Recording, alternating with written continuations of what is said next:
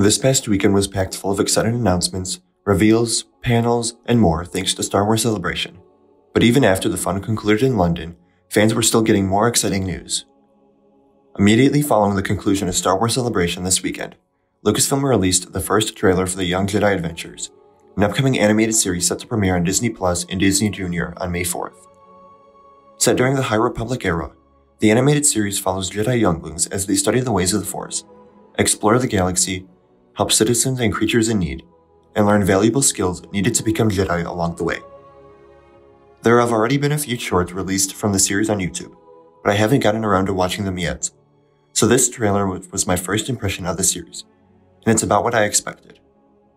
It definitely looks like something I would have watched on Disney Junior growing up, with a simpler animation style and a plot more targeted towards children. The trailer introduces us to each of the characters, Kai, Liz, Nash, and Nubs, and they all look like they'll be fun to watch. And Nubs is an absolute treasure that must be protected at all costs. I'm not sure how much of this is considered canon, but it looks like we'll be going to a variety of planets and meeting some new creatures. So for someone older like me, I think that's something fun that I'll be able to take out of it. A lot of the themes are going to be aimed at younger audiences, so that part might bore me a little, but there's still going to be plenty of other things for me to take out of it.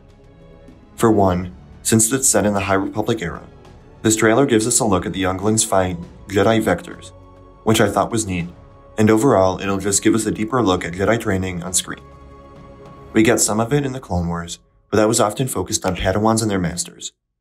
Now we get to see Master Yoda work with younglings, which we've heard so much about, but have really never gotten to see, and I'm sure Yoda will have some of his own moments as well throughout the series.